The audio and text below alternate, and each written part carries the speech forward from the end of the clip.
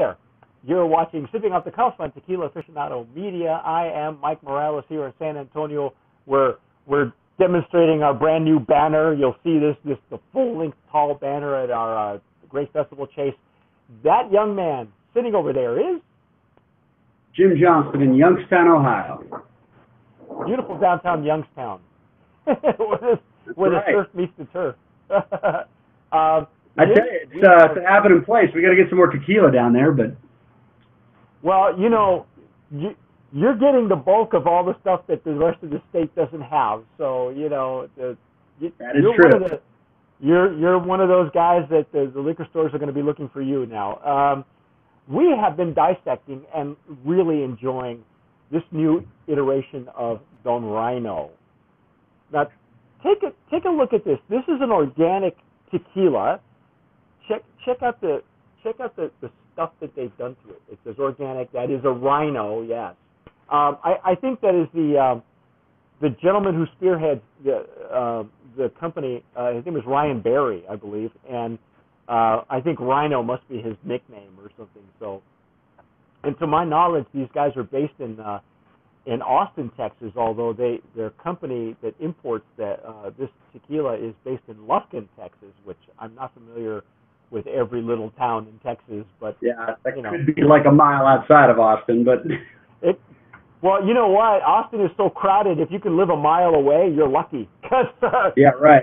The traffic to get there, you may as well pack a lunch and plan on staying over, because you guys need a train in Austin, okay? A train from San Antonio to Austin. That's what you need.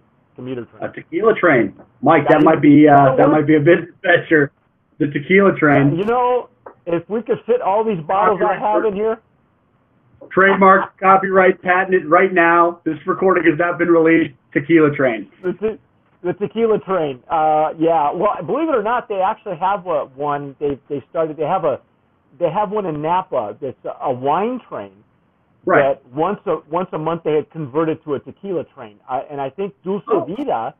I believe Dulce Vida is doing that. They did it once. I'm not sure if it's something they'll be doing consistently, but where they commandeer the train and they serve Dulce Vida. Now Dulce Vida has their 5-year extra añejo is aged in wine barrels. Oh wow!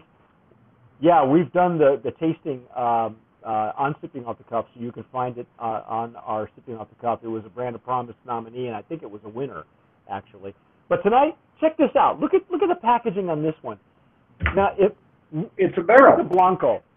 It's a barrel. The Blanco was an oven, okay? This is a barrel, and it is the coolest thing. You know,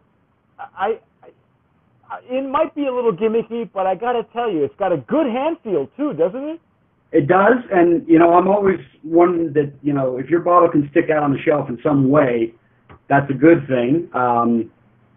Whether it's a gimmick or not, you know, based on what we tasted before, I don't think so, but I would say that that definitely sticks out on the shelf.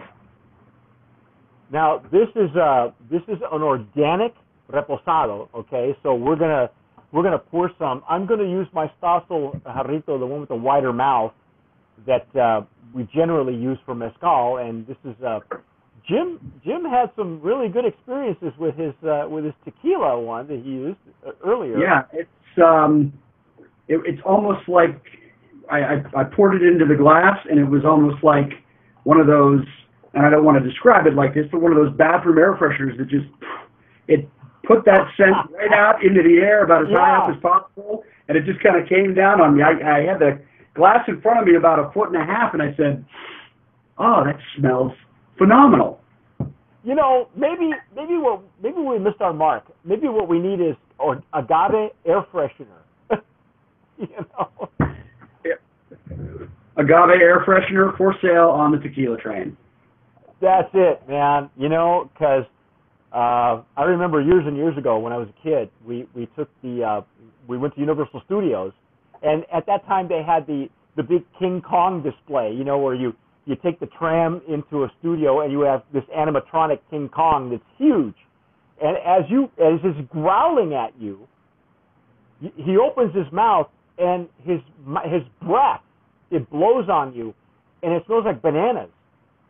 And it was they actually manufactured a scent company manufactured a scent specifically for this ride.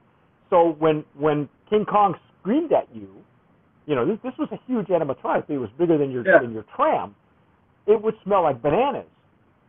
But it was kind of like that. Yeah, it was really manufactured banana smell. Candy banana, yeah. Yeah, candy banana. Yeah, right. We were nice enough to get a sell sheet from Ryno Tequila. This is the Reposado Añejo. It's aged 9 months. In it's used American oak barrels. Okay. So it's not for 9 months. It's rather light. It's kind of a. It is. What would you say? Like a straw color? Yeah, it's just a light straw color, and yeah, for 9 months that's lighter than I would imagine, but it's very clear, very clean. Let's see what we get to smell here. Oh.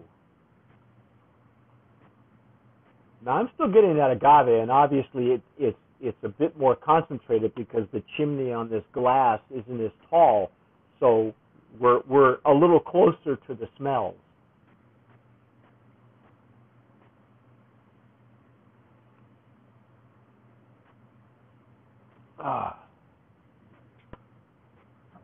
So the sweet aroma, the sweet citrus aroma that I described on the Blanco, it's got just a touch of, it's been put in the oven for a little bit. It's been baked. It's got just that, the sugar is kind of caramelized as far as the aroma, but it's still very subtly sweet and clean. Well, the agave, it just shines right through. You can smell it. In fact, I would say, Jim, maybe you'll agree with me that the wood notes are really secondary to the agave notes that are still there. Yeah, it is first. It is definitely first. Yeah, it's almost the nose is almost identical to the Blanco, except on the underlying there's some spiciness. Yeah. I'm getting a little bit of the spiciness from the barrel. Yeah, but it is a complement to the agave. It is not it's not the first thing you get.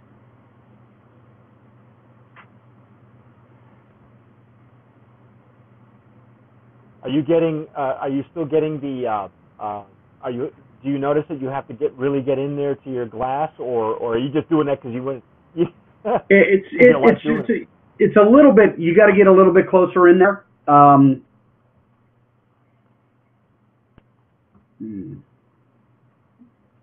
Still, though, it's not overwhelming. The Blanco is not overwhelming. You could actually take a good deep breath of it and not be, you know. Sometimes I've taken a nice deep whiff and it catches me a little, but not with this. This is very mellow. It's very clean.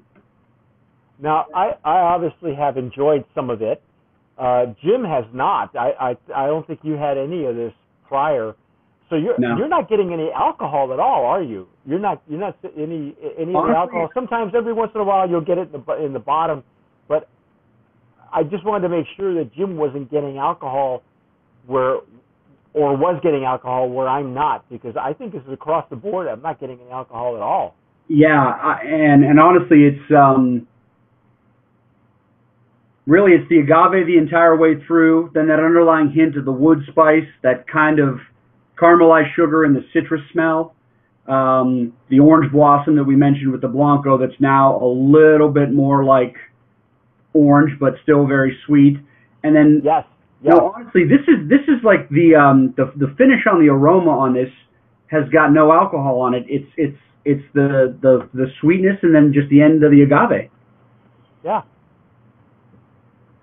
Well, let's see how it tastes. Let's All right. Let's just go in there.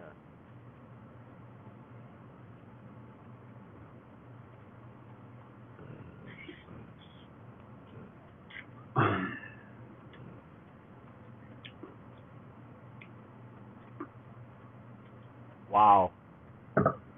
Nice long finish. Ooh. Wow. Now, I do get, now you know that there's a little bit of that wood in there with this taste. But it's kind of just a light pepper spice note on the back end. Yes, yes. But it's one of those things too where I've had those on some tequila that we've tasted where it's right up front, it's still that agave, and then the pepper kind of right at the back of the throat right before the finish comes through. But it doesn't catch you off guard. No, and it's a nice lingering. It lingers on the palate a little bit. Nice warm fuzzy on that finish. You know, and I can see where the Blanco and the Repo could possibly. Well, we said the Blanco was a good sipping tequila, but obviously 80% of every tequila that's consumed in the U.S. is consumed in cocktails. Right. I could see that Blanco in a nice Paloma, but even this Reposado would shine right through in a Paloma as well. Just it's very refreshing. It is. You know, the flavor profile is more refreshing than minerally or agave forward, where you would where it would mix in an even heartier cocktail. Yeah, and then this still has that nice citrus sweetness and a nice clean flavor in the agave, but the spice of the barrel does not. It doesn't turn me off of thinking that this could be mixed very well with some fresh citrus and not be overwhelming to the citrus, but also not be overwhelmed by the citrus. So I think this would do well in the cocktail as well. You know what I see this in? But I don't know why I thought about that, but I think maybe it's because you mentioned the orange. A tequila sunrise. Oh, yeah. I think it'd be really good in a classic cocktail, like not just the margarita or the Paloma, but like a tequila sunrise. I think it would hold up really well. Yeah, and especially if you got really good fresh ingredients for that, this would blend in real well with the citrus and the sweetness, but it would also give it a little bit of a punch. You can lose your tequila in those tequila sunrises pretty easily. I don't think you'll get lost with it. No, well, you know what you have to. What is it? Grenadine is what they're using to get that little color. You got to be careful what kind of grenadine you use. Exactly. My point exactly. Now, some just to give you Robitussin. like cough medicine. It is coming out of. Let me write that down. So it is coming out of Gnome 1480, which is Tequila Las Americas, which is known for its organic tequilas that they produce for other people. It is USDA certified organic, and it says so on the label as well up front. The process, it is according to the sell sheet, crushing roller mill, open air fermentation. It's cooked in stone brick ovens, so mamposteria or brick ovens. Twice distilled in stainless steel tanks with a copper coil, and these are aged in used American oak barrels. The sweetness, Jim, would you say this is like a whiskey barrel instead of a bourbon barrel? Because I don't get any dryness, like you would with a bourbon barrel than you would versus a whiskey barrel. Yeah, I mean, if this is in used whiskey barrels, I would imagine it's probably corn or malt mash, something softer, a little bit, more sippable without an ice cube or some water to open it up. It's real soft, and that pepper or spice note from the wood is not real big. It's there very subtly, but it would lead me to believe that it's more of a just a light corn mash whiskey or something to that effect. But okay, all right, I'll buy that.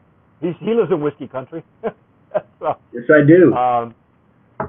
If you get a chance, you might want to check out. There's an article that I posted on not on TA, but on Facebook, on all of our social media, about the different types of wood when they and their effect, the toasting and charring, how it affects your whiskey. And I liked it because it really explained, how the type of wood affects your whiskey and what charring does and who's proprietary, who's not. And the reason it's important to us in tequila is because there's a huge secondary market for those barrels. Right. By law, whiskey has to be a virgin. It has to be in a virgin oak barrel, Right. charred to a certain extent, or toasted. And it really is. If you could find it, you'll find it on our social media. Check it out. It's very important because the secondary market is so important for tequila that there's a reason that these guys, these distillers, are looking for barrels, whether they're used, and what they were used for, because that too will affect your tequila. And so far as I can tell, these guys are doing it right, man. I'd say again, my verdict is this is a brand of promise right here, nominee. I agree. I need to get you a sign. Oh yeah. Well, there's my sign. I think this is a brand of promise. There you go. Hey, yeah. That is our secondary review and take on Don Ryno Reposado, which is organic. But stick with us because we're going to do the rest of the line. We have an añejo and an extra añejo, and I have some questions. Maybe Jim and I can dissect that in our next segment. But you've been watching Sipping Off the Cuff on Tequila Aficionado Media on all of our platforms. You've been watching us do Don Ryno Tequila Reposado. I'm Mike Morales here in San Antonio. Wherever you're watching us, if you're watching us on Instagram or YouTube, if you're watching us on YouTube, please subscribe down below. Press that red button, and Jim might do Jim and his band might have a barbecue at your house. We'll go wherever there's tequila. He could be we have a close relationship with Roger Klein and the Peacemakers, and they have a contest every year where if you enter or whatever, they'll actually play at your house for your friends and your family if you invite. Wow. And have a huge barbecue, and it happens once a year. These guys they sing a cappella. They do unplugged stuff, but they've been around forever, and so who knows? Maybe Jim will pick up that mantle and him and his definitely. What's the, bring the tequila, bring the Don Ryno. But whatever you do, tomar sabiamente. Sip wisely. I'm Mike Morales. I'm CEO of Tequila Aficionado Media, and I just wanted to thank you for watching Sipping Off the Cuff. We love doing these reviews for you. Now, if you're an Agave Spirits brand owner and you're watching this, there are 3 things that I'd like to talk to you about. Number 1, if you'd like us to review your Agave Spirit on Sipping Off the Cuff, just send me an email, mike@tequilaaficionado.com. It won't cost you a dime, and I promise you'll get an honest review. Number 2, if your brand has been nominated, past or present, as a brand of promise, we can help you promote your brand effectively and affordably over on the tequila PR side of things. Just email me, mike@tequilapr.com.